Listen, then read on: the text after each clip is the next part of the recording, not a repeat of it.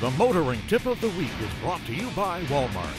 For everyday low prices on Pennzoil, conventional, and synthetic oils.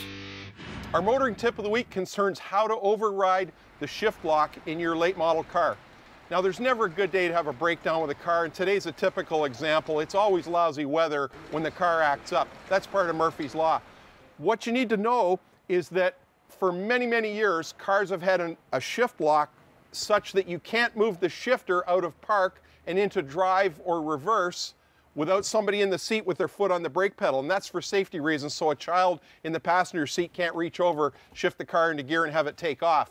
Now, that's a great safety system, but when your car dies, you often need to override it. Now, a tow truck driver knows how to do that when they've got to maneuver your car and tow it in when it's completely dead. But maybe you've left a map light on or the hatchback partially ajar or door ajar, and you've run the battery down overnight, and there's a row of cars in front of it, or you're up against a wall, or some reason why you can't get to the front of the car to boost it. You need to be able to move it back 16, 18 feet to get that other car in there and boost it. And because the shift interlock is electrical and the battery's dead, it won't work either, but there's always a way to override it manually. If you go to the owner's manual, you'll find it. Now, in this particular car, 2013 Kia Sportage, it's actually labeled right here in the shifter console. It says shift lock release, so it's monkey see, monkey do.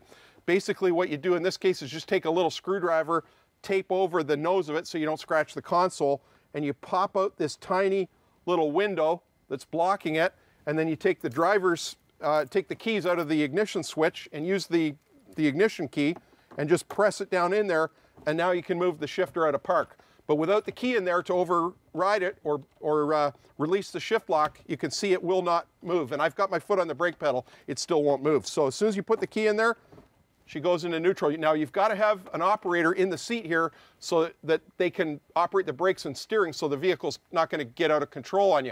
But now you can have a friend push it back 16, 18 feet, get the other car in there, boost it, and you're all set. That's your motoring tip of the week.